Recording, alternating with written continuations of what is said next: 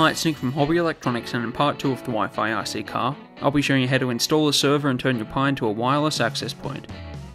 In part 1 of the series, I made a custom Arduino shield that will help me interface the Arduino with the RC car's existing electronics.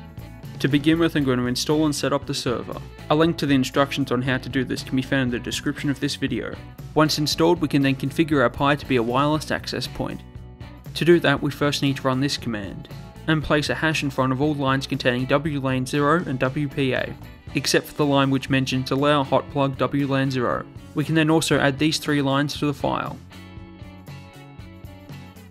We can then exit out of the file with Ctrl X and reboot our Pi.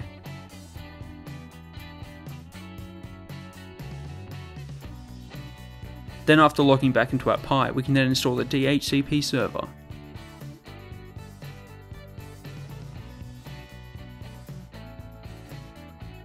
And edit the following configuration file,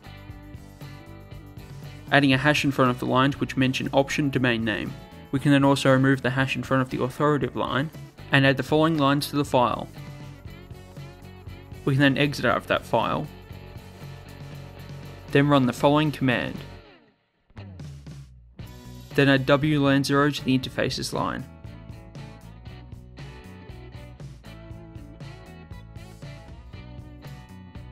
We can then install host APD with this command.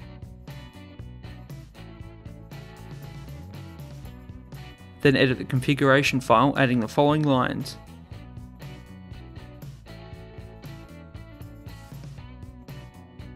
We can then edit the configuration file, making the following changes.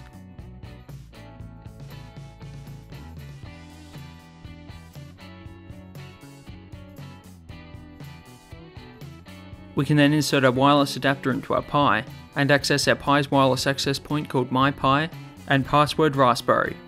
In part 3 of the series, I'll be showing you how I made a custom plate to mount the Raspberry Pi and Arduino on, and how to connect everything together and give it a test.